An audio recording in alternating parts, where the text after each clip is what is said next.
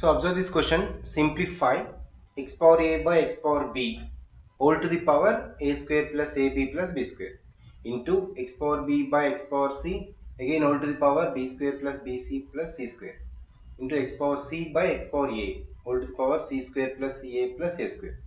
So when we are solving this, just to see what indices we can apply.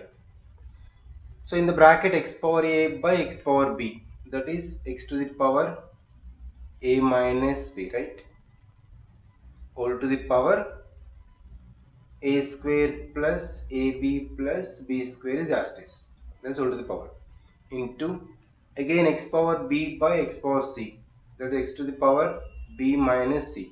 So formula a power m by a power n is equals to a power m minus n. So let me write the indices formula here. Just apply a power m by a power n is equals to a power m minus n. Okay. This indices I am using. A power m by a power n is equal to a power m minus n. Similarly here, x power b minus c again whole to the power b square plus bc plus c square, okay, into x to the power c minus a whole to the power c square plus ca plus a square. Okay. Now again the formula what we can apply, a power m whole to the power n is equals to a to the power m into n. Okay. This indices will apply again for second step, next step. Okay, when you're applying this here, x to the power a minus b into a square plus ab plus b square, okay, into again same for second term, x to the power b minus c into b square plus bc plus c square, right, into x to the power c minus a, similarly c square plus ca plus a square. After this step, generally we need to multiply each and everything. So all the powers you should multiply. Again you should add all the powers because bases are same. Apart from that, if you observe the power here, a minus b into a square plus ab plus b square.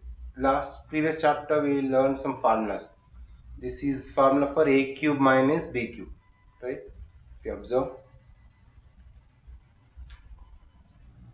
a cube minus b cube is equals to a minus b into a square plus ab plus b square. Okay, this is a cube minus b cube formula. Similarly, second term power b minus c, this is b cube minus c cube formula, this total. Similarly, this also c cube minus a cube formula. Okay, just apply that formula here. You can simplify easily. That is x to the power a cube minus b cube, this total, into x to the power b cube minus c cube, right, into x to the power c cube minus a cube. Now we can add the powers because base is same, all the bases are equal.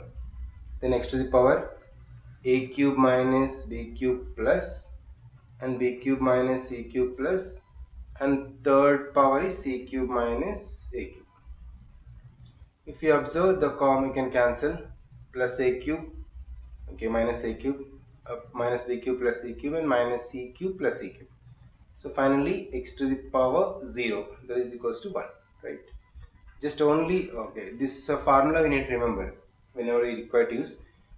Generally, normally also we expand each and every term we'll get, but it's long process, it will take more. If you apply the formulas, it's simple, right? We can simplify like this. So this is all cyclic type.